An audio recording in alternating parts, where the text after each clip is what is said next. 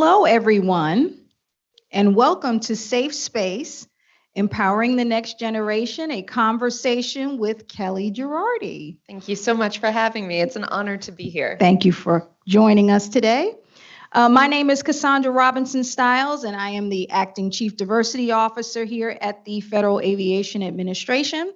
And today we'll be talking with Kellie Gerardi about her career path, the importance of women in aerospace in terms of diversity and inclusivity, and of course, empowering our next generation. So I'd like to welcome our live audience here in the Casada Auditorium at headquarters, as well as our participants by YouTube on our live stream. All right, so now let me introduce to you and talk to you a little bit about our featured guest, Kellie Gerardi. Kellie is a researcher and civilian astronaut who flew to space as a payload specialist on the Galactic 5 research mission, during which she operated healthcare and fluid experiments on behalf of the International Institute for Astronautical Sciences. As the first industry-sponsored researcher contracted to fly on a commercial spacecraft and the 90th woman in history to fly to space, Kellie is passionate about increasing access for the next generation and helping researchers use space as a laboratory to benefit humanity. Kellie's journey has inspired nearly 1.5 million fans across social media platforms, and she is the author of the acclaimed children's picture book series, Luna Moona, which was flown to the International Space Station and read from space by Commander Peggy Whitson during the AX-2 mission in 2023. In addition to her work in space, Kellie leads global mission operations for Palantir Technologies. She serves on the Defense Council for the Truman National Security Project and served on the board of directors for the Explorers Club, whose esteemed flag she carried during a crew rotation at the Mars Desert Research Station. Kellie lives in Jupiter, Florida with her husband and her daughter, Delta V. Everyone give a warm welcome to Kellie Gerardi. Thank you. So just a couple of housekeeping matters before we get started for our guests here in the Casada Auditorium. If you have any questions, feel free to come up to the microphone and get in line, and we will address those questions as they come up to us. For our live stream participants, please place your questions in the chat, and we will also ensure that as many of those questions as we can reach today, we will do so. So again, welcome, Kellie. Thank you for joining us today. And just to start off, please tell us a little bit about yourself and your unique path to space. How did you get to where you are today? Yeah, happily. And thank you for such a kind introduction and for everyone taking time out of your day to join us. So I'll be brief with an introduction, but I grew up in Jupiter, Florida, which is very on brand for someone with my particular passions in life.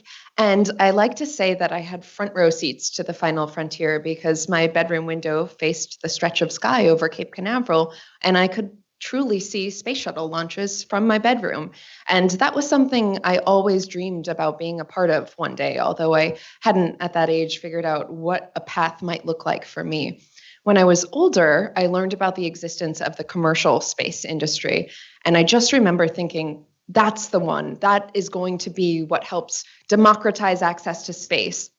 And I set out in my career to work on every angle of that pursuit.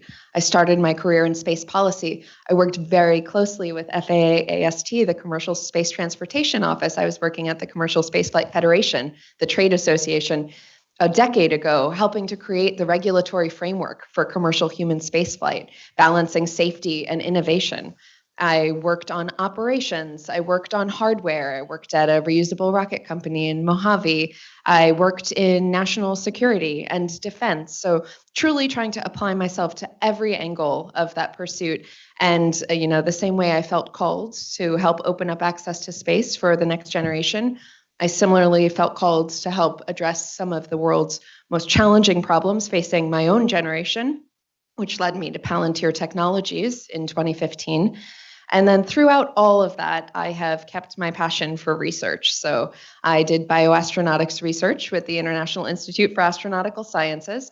And what that meant was I did a lot of parabolas. So think Vomit Comet and all of these zero-G flights. We partnered with the Canadian National Research Council and flew on their Falcon 20s over the last decade, testing technologies during microgravity research campaigns, whether it was prototype spacesuits or fluid technologies, and a specific set of payloads that we matured over that time. And the goal was always to send our researchers to space where we could benefit from longer duration exposure to microgravity. And this past year, that finally happened.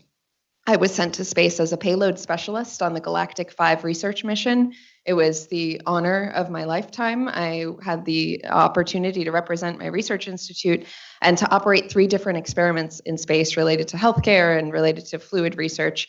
And I also was able to see our planet from space, which is something that still, my flight was in November, and I still have not found the words yet to describe that feeling, that cognitive dissonance of being both a part of it and slightly outside of it, not being on the same planet as my daughter briefly in that moment. It was just, those were all the emotions going through my head. And this was after I secured the science. So I was very task loaded during my flight, but in that moment where I got to see our planet, it was just such a full circle moment because I had set out in my career to help blow open the door to commercial human spaceflight, not even expecting that I would get to walk through it in that way, but knowing that it was eventually a when and not an if, but not just for me, for all of us. And that was the future that I was trying to help build. So it's been an extremely emotional, career moment and family moment. And yeah, so I'm so grateful to be here today to talk a little bit more about any of those topics, but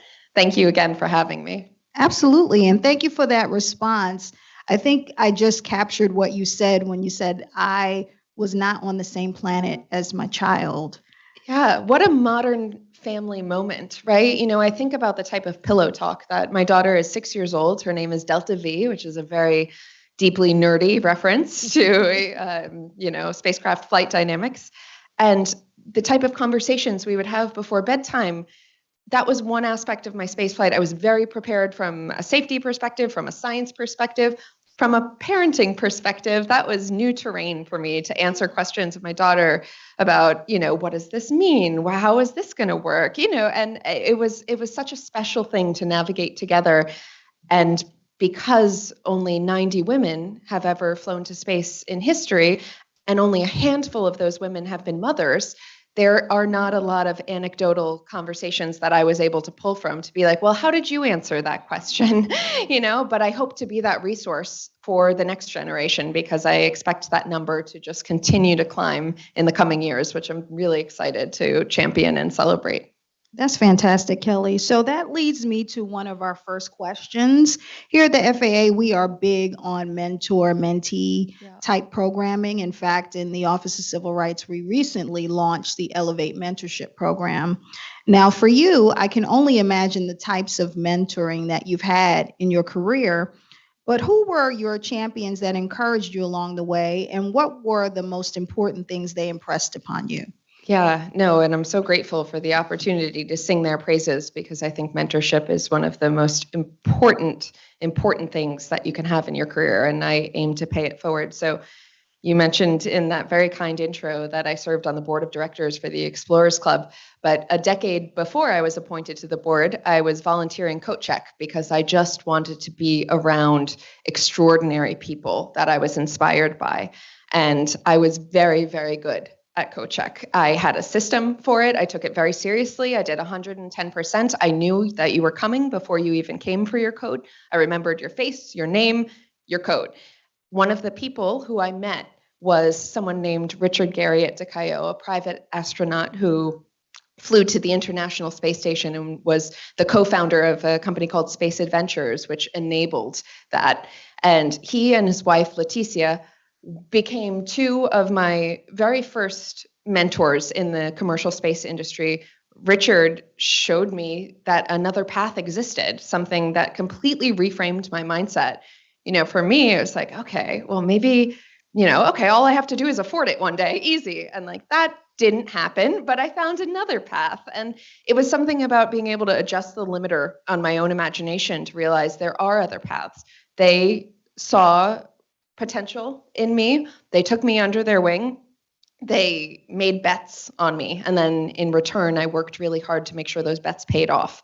And they were the ones who made the first phone call to the Commercial Spaceflight Federation to see if they would be open to giving me an interview. And I was on the very next train down to DC from New York. And I will take one more moment to share the second mentor, who was at the time the president of the Commercial Spaceflight Federation, NASA astronaut Michael Lopez Alegria, who also has commanded recent Axiom missions to space. I came abruptly announced to his office, and he took the time to meet with me, and he became the second person to make a bet on me. And I worked my tail off to try to make sure that paid off. And one of the most special things, a decade later when my space flight was announced, my Kellie flew out and came and watched me fly to space, came and watched me get my wings, and was there to celebrate me. And that was just such a special moment for me, and something I'm so grateful for. So mentorship is top of mind. It's something I actively practice. And one thing that I would mention to everyone else who I think, endeavors to either look for mentorship or to be that mentor is when you're thinking about inspiration in your career. I think a lot of people make the mistake of only looking up for inspiration at people who are further along in their careers than you might be. You're missing out on 50% of the talent and the perspectives. A 360 is really what you need for your own personal advisory board. And that's something that has really helped me. I receive mentorship from people who are just starting out their careers, and it is equally powerful and impactful to me as people who are much more accomplished in their careers than I am. That is an outstanding answer. All right, so let's transition to talk a little bit about STEM in the aviation field. So it's easy just to say join the STEM or aviation field, but it's not necessarily an easy pathway. I'm sure you could speak to that. But how would you give real talk to people who want to either enter the field of STEM or aviation, but don't have mentors or positive sources of engagement? Yeah, absolutely. There's a couple of different angles to that question that come to mind for me. First, when you're starting out your career, in my perspective, what I really took to heart was figuring out what are the variables that I can control. And one of the things that I knew I was never going to be necessarily the smartest person in any room walking into, an aerospace career. But I also knew that I could be among the most hardworking in any room. And so before I took any new job, any new interview, even a talking engagement like today, I sit and I think, how do I want to be perceived? What is the reputation that I want to have when I walk in this room? And then I write down the behaviors that it will take to make that true.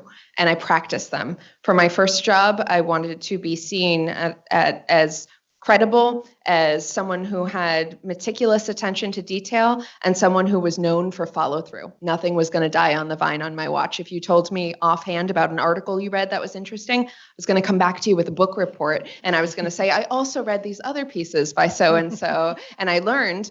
There's a line between annoying and engaging, but I found it eventually.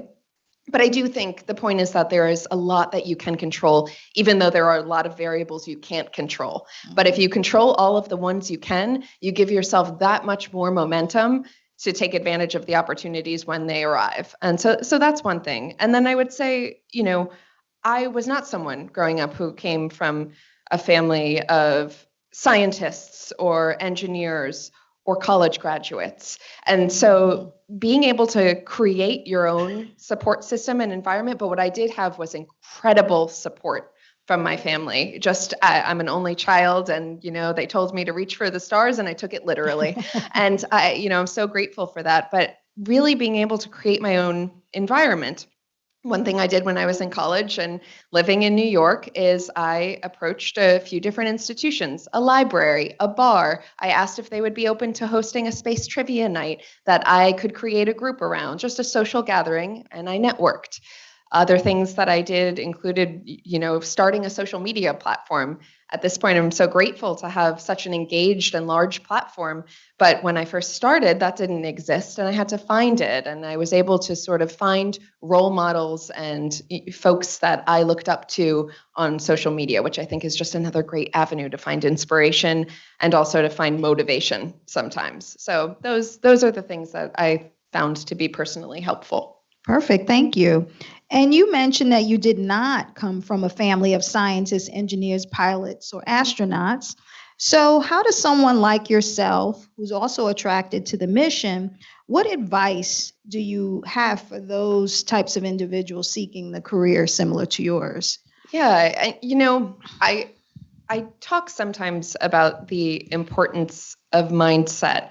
And, it's a little bit of a squishy topic when we talk about all of these other very tactical things that you can do to, achieve your dreams. But I think it would be remiss not to mention it because it's something that was so important.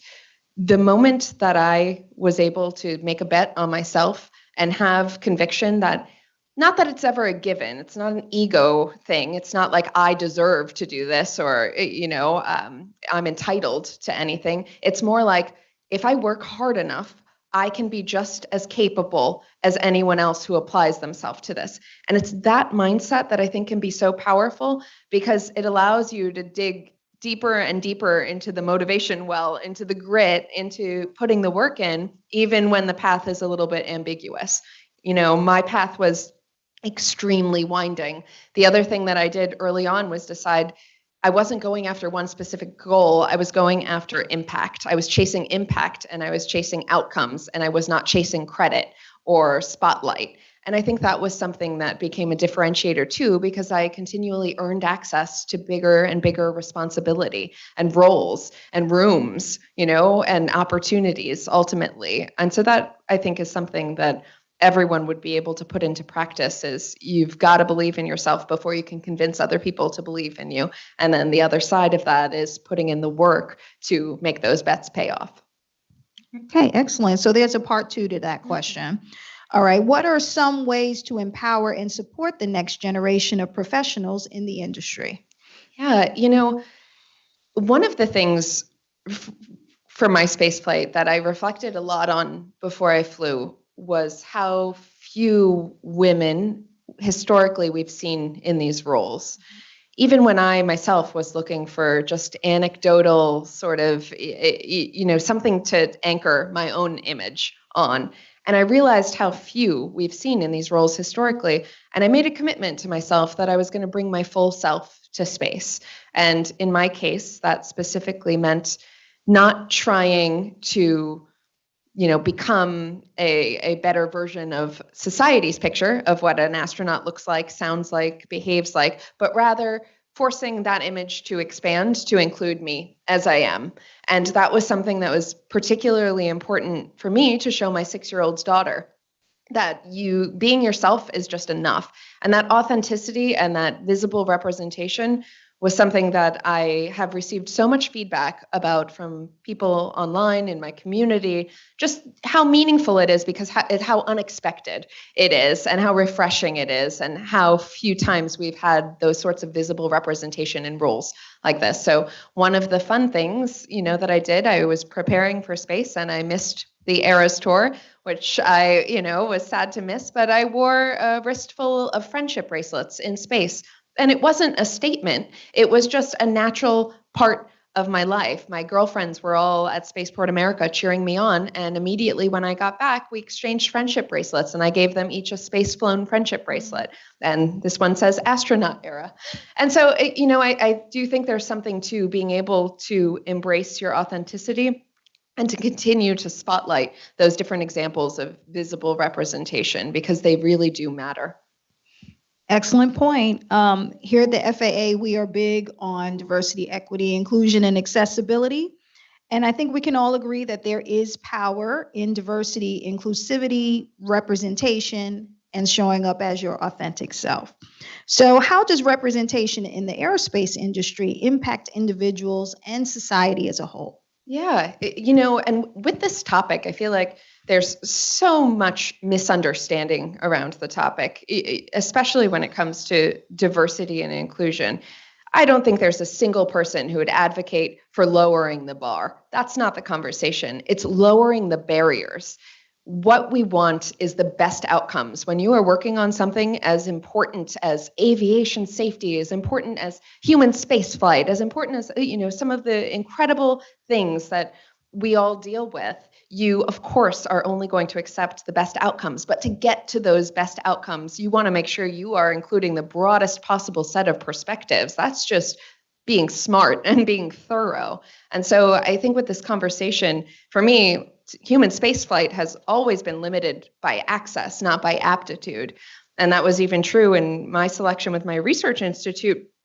Any one of my colleagues, I can tell you without a doubt, would have absolutely been equally capable in space. They would have gotten, just as wonderful science data as I was able to do. And so I think for human spaceflight, it's really this moment of we are going to have the opportunity to increase access, and then we're going to see a lot more of that aptitude shining. And I think that is what I always try to reorient the conversation around when it comes to diversity and inclusion. We're talking about lowering barriers to access, not lowering the bar in any case. No one advocates for that. That's probably the best answer I've ever heard with respect to diversity, equity, inclusion, and accessibility, because there is this myth that by diversifying your workforce or any organized situation that you're lowering qualifications or lowering the bar, but you're actually just lowering the barrier. So I love that response. All right, so what steps can organizations take to better represent diverse voices in their creative projects? Yeah, I mean, so many things I've learned through having so many incredible managers and bosses, different leadership styles, and really understanding your employees. And that's something that I've benefited from great leadership. But, understanding everyone's strengths, their weaknesses, their kryptonites, and more importantly, what motivates them versus what drains them. You can have equally skilled employees, but for someone else sitting up here and doing a talk like this is going to ruin their day and make them completely unable to focus for the rest of the day because it's either so stressful or so draining, or, it's just not their thing.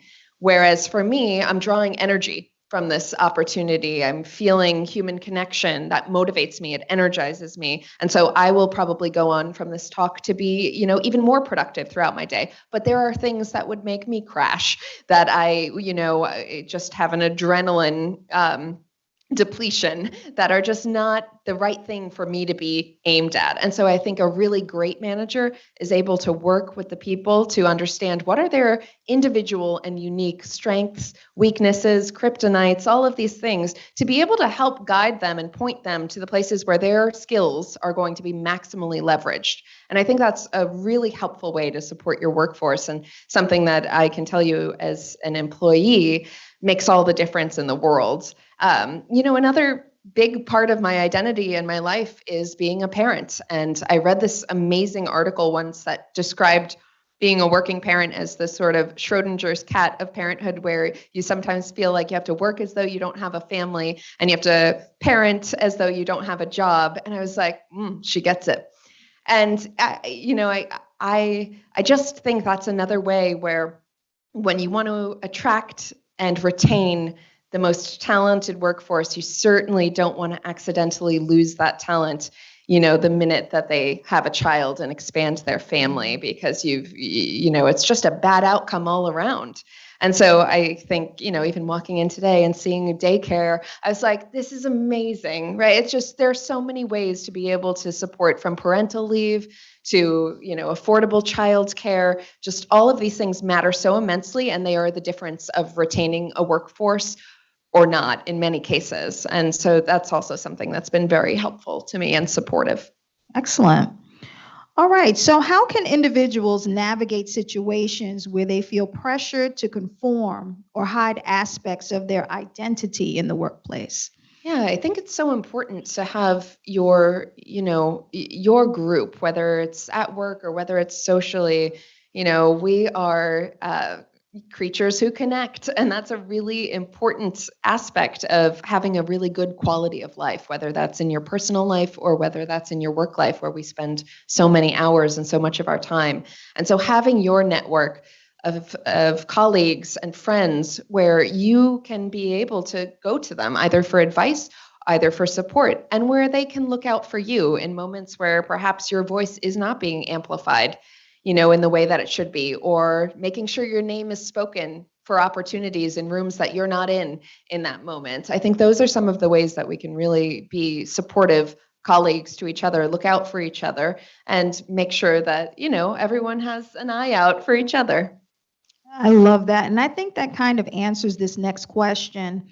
Can you provide tips for creating an environment that encourages employees to be their authentic selves? Yeah, look, I mean, so much of this starts in the hiring process, where you're here, wherever we are, where we've been hired, because we have an important skill. We have something to contribute to the mission. And I think keeping that in mind, and that assumption of best intent in the workplace always, and sort of the recognition and respect that everyone around you is here because they have something very specific to contribute to the mission, whatever that mission is, and looking to everyone around you as both resources and sources of inspiration. I always feel like I have something to learn from everyone around me, and I take that opportunity as often as I'm able to.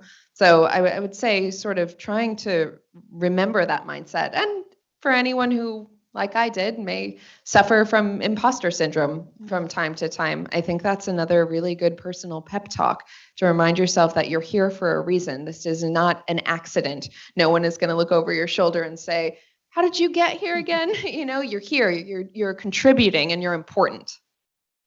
Excellent. All right, so we'll pivot a little bit and talk about healthy work-life balance that you mentioned a little bit earlier. So here at the FAA, we encourage our employees to strive for and ultimately achieve a healthy work-life balance. As a mom, a scientist, an astronaut, an author, a speaker, fashion designer, an influencer, you've not only shown up as your authentic self in these roles, but seem to have found the solution to the equation of integrating your work life to find a balance. So, what support systems or strategies do you have in place for effectively managing personal and professional commitments without feeling overwhelmed? You know, the question that stressed me out the most when I was a child was, what do you want to be when you grow up? Because it just implied that I had to choose one thing. And I just found it so overwhelming and stressful at a young age to think, do I really need to decide just one thing and that's going to be my life? What if I have other interests? And I was so relieved and happy as I grew up to discover that that's not the case, that you can have multitudes. And of course, that comes with a lot of organization requirements in your life to be able to follow all of your passions and to explore your full potential. And for me, when I think of work-life balance, for me, a phrase that resonates a little bit more is work-life integration. And I think when you are really mission-driven, as all of us are who are in these roles and working for such critical institutions that provide such important outcomes in the world, it is probably unrealistic to expect that on any given day or any given week, the scales are going to be perfectly balanced, especially if you also have a family and an active social life and, pets, anything. And so for me, it's more about, the individual days and weeks might not balance, but the years sure do in my life. And I also, when I was pregnant with my daughter, I had to have, I think many, especially first-time mothers, go through a little bit of a crisis of guilt, returning to the workplace. You have an infant who's so dependent on you, just kind of, even if you are incredibly mission-driven, you have those moments of doubt of, am I doing the right thing? Am I, not present enough? Am I not present enough at work, at home? You have that difficulty. And I decided that I needed to give myself a lot of grace. I could not be preoccupied with guilt. So I absolved myself of the guilt, and that was my solution. And I really reframed it in my mind as the truth, which was that I believe that time spent away from home is time spent invested in my family's future, especially for my daughter. The outcomes that I want to contribute to in the world are towards that safer, more prosperous future for her generation. And so that was a mindset that really helped me. And then, of course, there were a ton of tactical things along the way. We moved states to be closer to my family, to my parents, and I was able to benefit from a lot of extra help with childcare just to sort of make it all work. So forever thankful to Grandma, who is watching live today, and to pop up.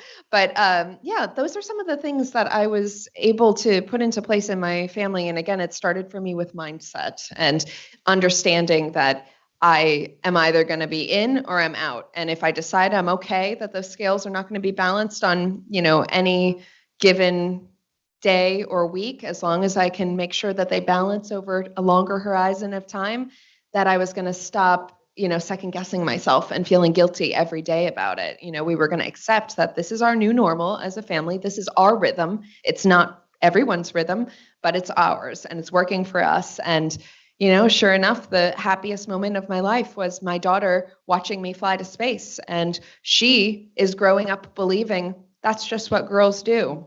And not to give like the world's longest answer to this question, but one last thing I wanted to note is my mom was also at my space flight. So we had 3 generations of women in my family. And I just found it so profound and meaningful to think about the fact that when she was growing up, women were not eligible to fly to space in the United States. One single generation later, she is watching her daughter fly to space. She's watching her granddaughter take it for granted. And that just gave me so much hope for the future, because you see how much can change in a single generation. And so it was a very special moment for me. I think that's an amazing perspective. And I'd like to add the fashion designer piece to my resume after we talk today. We'll talk offline. Okay. All right. So how can our audience members continue to follow your journey in STEM and aerospace? Yeah, I at this point have made it my goal to be pretty inescapable. So I am all over social media. It's just at Kellie Gerardi. And my children's book series, again, is something I'm really proud about, being able to take that conversation offline and onto bookshelves and in the hands of, young minds and future astronauts. That was something when I was pregnant with my daughter that I felt was a gap in the marketplace, just because I was looking for books for her nursery that centered young girls as the protagonist, as the future astronaut. And as she was a toddler, she was gravitating more towards books like Pinkalicious and Fancy Nancy, which are just fun, right? And appealing to a young girl. And I wanted to make sure that there was something out there in bookstores that made the point that space and sparkle and glitter and sisterhood and science are all very compatible themes. They're not mutually exclusive. And so Luna Muna was born with her, bright, sparkly space helmet, her big dreams, and her sassy personality. And I've been really grateful to see the support for the series. And fun fact, Luna Muna actually beat me to space. She flew with Peggy Whitson on AX2 months before my space flight. So she had been there, done that by the time that I was able to take the book to space. But it was a big honor. Fantastic. So as we get ready to prepare for our questions from our live audience, as well as our audience on YouTube, can you tell us a little bit about your career with Palantir Technologies? Yeah, absolutely. So I lead global mission operations for Palantir. I'm very proud of the work that we do together, creating really important outcomes in aviation safety. You can think of the mission operations org as, a very skilled logistics crew all over the world who are just incredibly operational and mission-driven people. I've been there for almost 9 years. And I have to say, the people that you work with every day, and I'm sure this resonates for so many of you, it's everything at a certain point, right? It's the mission, of course, drew me there, continues to keep me there. but the people are everything. I don't think I've ever met such an incredibly mission-driven group of talent. They have pushed me to be the best version of myself. I've felt challenged every year of my career and pushed to be better and better, just to rise to the challenge of the people around me. And I think that that's such an important environmental aspect of where you spend so much of your time. So very grateful. And they've been incredibly supportive of my space journey. And so we joke sometimes that it's like the Batman to the Bruce Wayne, different sides of the same coin. But I couldn't be more grateful for such immense support from such talented people. Fantastic. So we often talk about careers in aviation and using the FAA as an example. While our mission, of course, is safety related, it takes a variety of skill sets and positions and occupations to run the FAA. But in terms of your background as a payload specialist on the Galactic 5 research mission, can you explain to us what a payload specialist does? Absolutely. So the payload specialists and payloads generally refer to the scientific equipment that I was trained to operate in space. I carried 3 experiments, and I'll just briefly share what those were. One was a biomonitoring device called the AstroSkin. It's a smart wearable sensor system that I wore underneath my flight suit. It's currently worn on the International Space Station by astronauts there. But my flight was the first time we were also able to collect data during the launch, reentry, and landing portions of flight. And I was so excited to contribute to that because we have only had 90 female bodies fly to space, and to be able to collect that data. And before me, the majority of them were of a very homogeneous medical profile. So the ability to start to expand that data collection to, a civilian and someone who's just off the street fit, so to speak, is something I was really excited to contribute to. And, one quick funny thing is I didn't even need to match up the data to the, space flight data to see exactly when the rocket motor ignited, exactly when I saw Earth. My heart rate was, here is the best punctuation marks you could ever look for in data. So that was exciting. I also wore a continuous glucose monitor. There's evidence that suggests that longer duration spaceflight induces insulin resistance, but we don't know how quickly that might develop. And so this was a really great opportunity to wear a CGM. It's one of the first times that a CGM has been worn in space. So that research was very meaningful to me. And also because I felt like it was, something that was so motivating to so many people. I have a lot of parents who follow me online, many of whom are parents of type 1 diabetic children. And I don't know if you know this, but when someone has that diagnosis and goes to the doctor, one of the first things they say is, hey, life is going to be just fine. The only thing you can't do is become an astronaut. As though that were already so unattainable that it's not even a limitation and an issue. That is not going to be true for these kids going forward. And I can't tell you the amount of messages that I received from just the visible representation of having a CGM in my arm in space. I almost get emotional talking about it now because I know how meaningful it is. And to be able to take that technology, prove, its flight worthiness in space and not just at a, lower altitude, and to be able to contribute to, that opening access to space to a much more medically diverse population. And then the third experiment, really briefly, was a fluid dynamics experiment. It was specifically how does liquid behave in a container in microgravity, which is of importance related to safety, life support systems, as well as, if you're injecting medication in space and administering it, how do you make sure that you get only liquid and not air out of a vial? So these are the things that we were looking to accomplish. And to your question about training, I've flown over 100 parabolas in my research career on those parabolic flight campaigns, during which we've really been able to mature and test this technology. I've gotten so comfortable with the payload. And I mention that because it was of extreme importance when I was in space, not only so that I could move in a really controlled and safe and efficient way in space, but because there are safety implications. This was the first time that something was ever free floated in the cabin of a spacecraft. That is a big deal on all of our sides, right? And so that was something that, we needed to practice to perfection. There's no leaving to chance in a volatile and dynamic environment, right?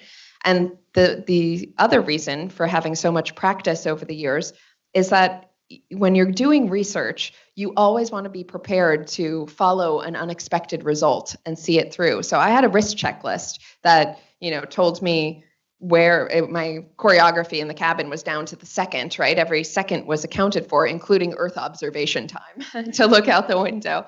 But the payload immediately, when I released it, behaved in a way I had never seen before in parabolic flight and microgravity flight, where the acceleration forces in a parabolic flight are just so much more than was in this pure microgravity environment of space. And I was immediately able to change my course of action in real time and make a decision to follow that thread to see if I could replicate that result, to make real-time decisions in the field, in such an exciting field, and to be able to be really comfortable to kind of follow an unexpected thread. And so I would say that was the other benefit of having, so much training with these individual payloads. Excellent. So we have some young ladies in our audience who are interested in careers in STEM or even STEAM. Given your background, do you have any advice on the types of coursework they should consider or educational programs throughout high school and college and postgraduate studies? Yeah, there are a lot of people who would tell you that there is one path to reverse engineering a career and figuring out what are the exact steps that you have to take and sort of the milestones to get there. I am also a proponent. I think that works. I think that is very valuable. I think it's important to know what has historically worked best for a lot of people. I'm also a big advocate of making sure that you are applying yourself towards something you're truly passionate about. And then once you have that, figuring out a way to create impact with that in your field of choice. Because when you commit to spending so many hours of your life or, so much preparation on something, you want to make sure it's something you're really passionate about. And I love that you included STEAM in that, because I think sometimes when people think of the space industry or the aviation industry, they only think of the technical side, and that's truly just not, it's half, right? There is this entire other side that's, whether it's communications, whether it's videography, whether it's legal, whether it's finance, whether it's human resources. I mean, these are all critical organizations to empowering an organization to achieve their outcomes in the world, and contributing to that is contributing to the mission. And so I always try to encourage the people that I work most closely with to make sure that they always have a pulse on what is your actual passion, and are we still aligned? Are you still working towards your dream? If not, let's, take a break and find a different route, because you can get there and it's not just one box that you have to fit in. Excellent answer. And I think the ladies in the audience appreciate that as well. All right. Now's the time where we can come for any questions in our live audience as well as our YouTubers. Any questions out there? Okay, we have someone coming up to the microphone, 2 people.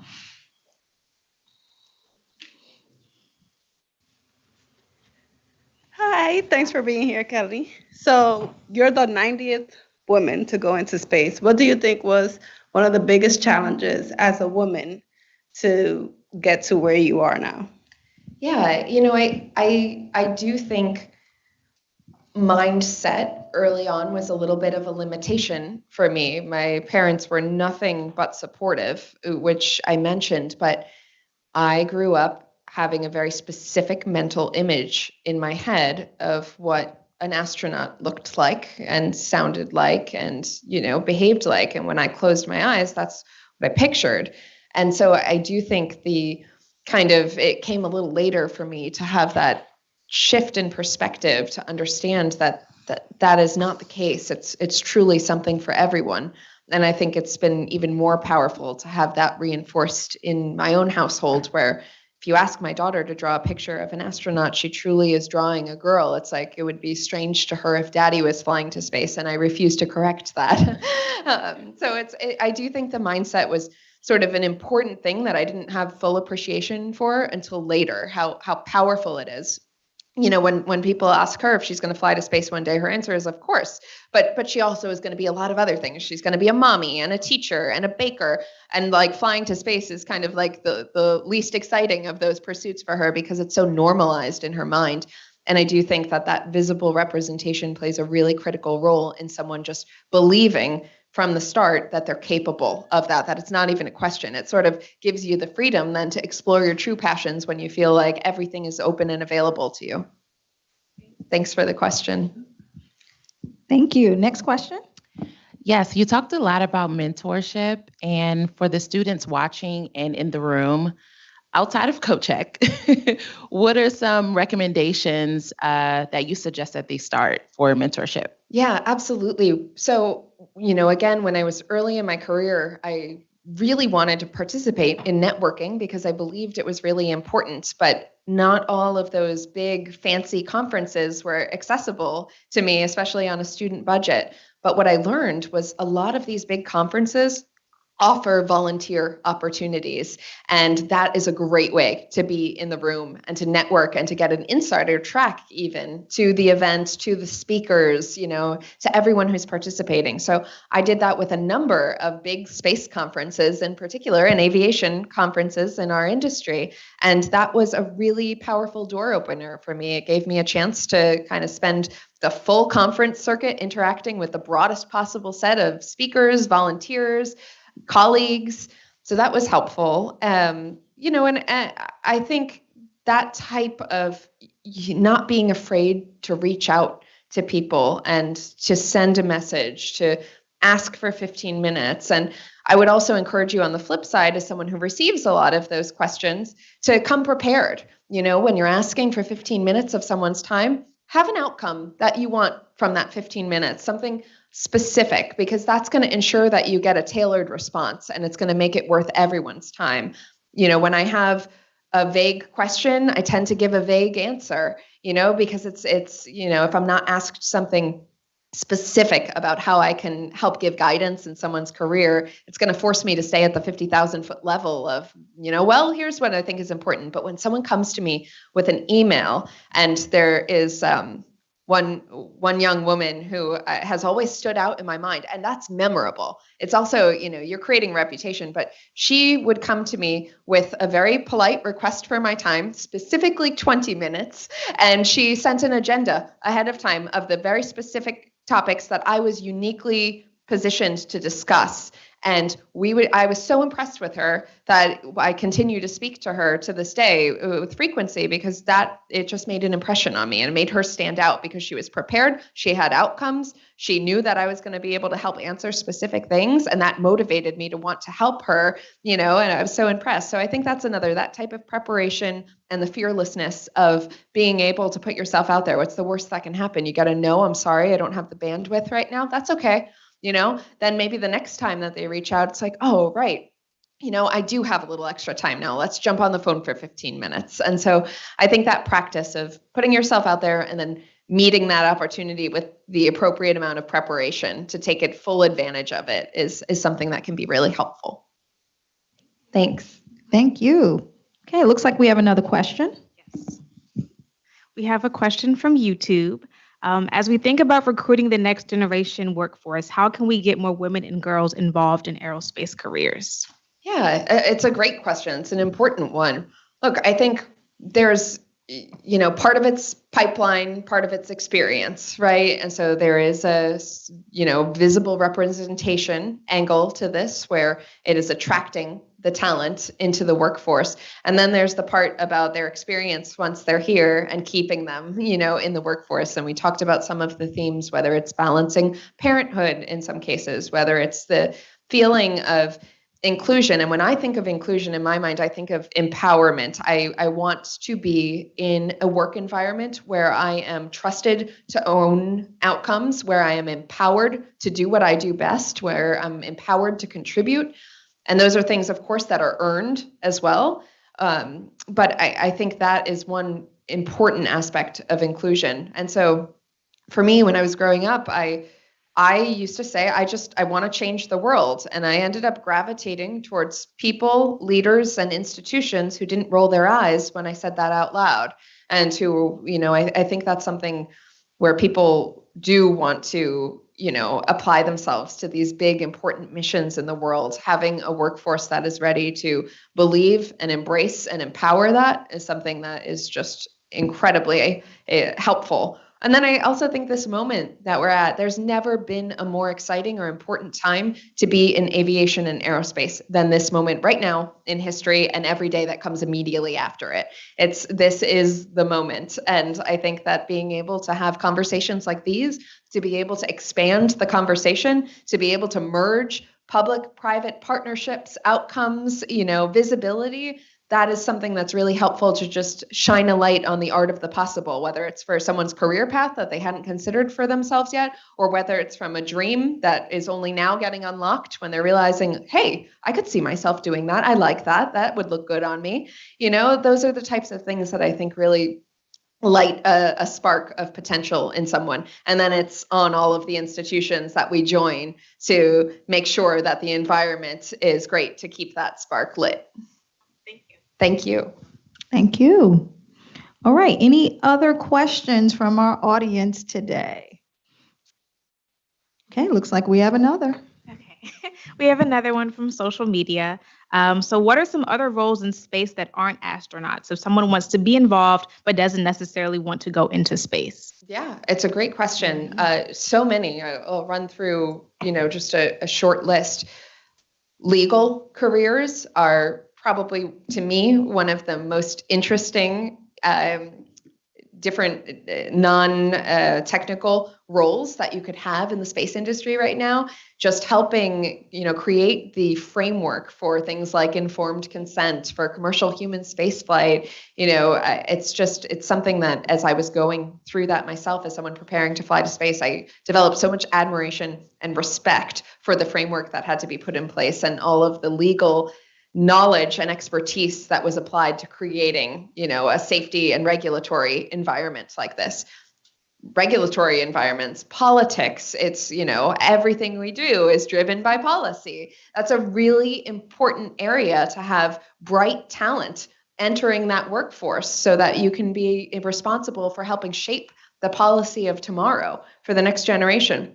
Finance, right? We've got to get to a place in the commercial space industry where government is not the only customer. If we want to expand Earth's economic sphere, we need an actual industry. We need, business to business opportunities. We need sort of a robust and competitive environment commercially. And so I think the finance side, being a founder, being in a financial role.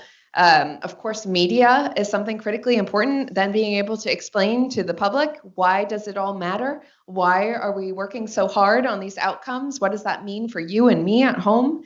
And so I think whether that's in the form of storytelling, whether it's in public affairs and communications, whether it's in documentary filmmaking, these are all really critical and important roles that empower and fuel the aviation and space industries. So, and again, that's just the tip of the iceberg. There are so many different careers that basically any career you can imagine on Earth probably has a pathway to being equally important in aviation or in space. Excellent answer. We'll probably use it when we're engaging in recruitment and outreach efforts to young students because, as I mentioned earlier, it takes a variety of positions, skill sets to make up what we do here at the FAA. Yeah. So while we have a very critical safety mission, it takes so many different types of skills to run the FAA, and you just echoed that in your answer. Absolutely. So thank you. All right, any other questions? Okay, looks like we got another. One more question. What was a pivotal moment or choice in your life that got you where you are today? Yeah, gosh, there have been so many of them. And so many times I think I kind of took bets on myself too, just from my very first position, deciding like, hey, I'm going to try this. I'm going to take this opportunity. They're willing to give me a shot at an interview. I'm going to take a train down to DC and, do the best I can. And then there have been moments where, I was pregnant with my daughter and effectively grounded, from participating in any flight campaigns and having those moments of like, gosh, am I going to be able to pursue this path that I've set out for myself, or feeling like I was behind, or feeling like, the next steps weren't quite known to me how I was going to balance all of these things, but still taking the leap of faith that I would be able to figure it out along the way, even if I didn't see exactly how it was going to work in the moment. Another big pivotal moment for me was, taking a leap of faith and joining Palantir. That was not necessarily on the straight path to space in terms of, expected career steps, coming from a rocket company and moving to, a software company, but I felt called to do so. And I've really learned to trust my intuition, knowing that I'm consistently making bets on myself and trying to apply myself to the things that I feel are going to allow me to create the most impact in my life in these short years that we are so lucky to have on this earth. I just wanted to do it all. And so I'd say all of those pivotal moments. And then the most incredible moment, obviously, in my career was flying to space and having that full circle moment, because I had set out in my career to help blow open the door to commercial human spaceflight. It was so much bigger than a goal of flying myself. Getting to walk through that door was powerful and humbling. But the real goal is holding it open wider for the next generation. And when I think about that, I don't think about milestones and achievements. I think about true legacy. To me, that's not an individual accomplishment on this planet. That anyone can have true, individual accomplishments, but legacy is something so much bigger than yourself. And that's something I've always been incredibly motivated by. And it's never an individual effort or sport. It is a team sport. All right, we have another question. Hi. So thank you so much for being here today. I have learned a lot watching, I guess, younger come forward. But one of the things I think is critical is to share with our audience and online when you have had setbacks or disappointments. How do you manage those? What do you do? What kinds of tips can you give that keeps you going? So that you do get to the success where you are now? Thank you for the question. I agree. It's a really important one. There are a few different things that I have employed and that have helped me navigate those inevitable setbacks and challenges. One of them that I briefly touched on earlier was it's the creation of a personal advisory board. And I have people in my life who I trust have my best interests in mind, and who have unique perspectives, whether it's about my career or personal life. And I lean on them the way you would lean on your own board of directors as a company. I consult them. I take it to the board, whether it's a career shift, whether it's a family expansion, whether it's, navigating something for the first time or for the 100th time. If I feel like I need an extra dose of motivation or encouragement or direction or perspective, I have a group of people that I go to. And I think it's really something that all of us can create within our own lives and careers. And I found it to be incredibly helpful. And I aim, of course, to pay it back and forward to my friends in return. So that's one thing that's been helpful. And they have been able to help reinforce the mindset. Sometimes you just need to hear, hey, it's a bad day, not a bad life, and you're going to have a lot of those. And that is just a reframe that you need sometimes. And for me, there have been plenty of those moments. I do think putting myself out there on social media over the last decade has allowed me to develop a much thicker skin than I had a decade ago. I mean, I have really learned how to tune out the noise and accept only signal. And if you're not someone that I would seek advice from, I am much less likely to accept criticism from that person. And so I think kind of keeping that in mind has been something so helpful for me, especially in the terrain of social media, right? You are not going to be everyone's friend. There are people who on site are going to be like, I don't like her, for whatever reason, right? You take your pick. It's arbitrary. But learning to be okay with that and to know that that's not a reflection on me, that doesn't need to dictate my mood, my day, my potential, and being able to just kind of keep forward on my path, accepting the advice and the criticism and encouragement from the people that I trust, who I know have my best interests in mind. I think that's been important boundaries for me to set as someone who shares so much of their life in public. Thank you so much. Thank you. All right, I think that was an outstanding answer and probably an awesome way to wrap up our discussion with Kellie Gerardi today. So we thank you very much for coming down and talking to us today, helping us during this Women's History Month. The honor is truly mine. My closing last remark will just say, like, how full circle it is for me today to be sitting on this stage with you here. You know, I started my career working in partnership with the FAA on this entire framework of the one day of commercial human spaceflight. And then I got to walk through that door myself on a commercial spacecraft. And then I got to be listed on your website with human spaceflight as the 90th woman to fly. And then I get to come here and talk about that experience together. And it all happened, and it's thanks to everyone in this workforce. And that is not something that you should spend a single day taking for granted, because you did that and you are doing that for the next generation. And it's just, sometimes I have to sit back and think about how extraordinary that is, that what we're talking about today didn't exist a decade ago. And I think that's pretty special. It is absolutely special.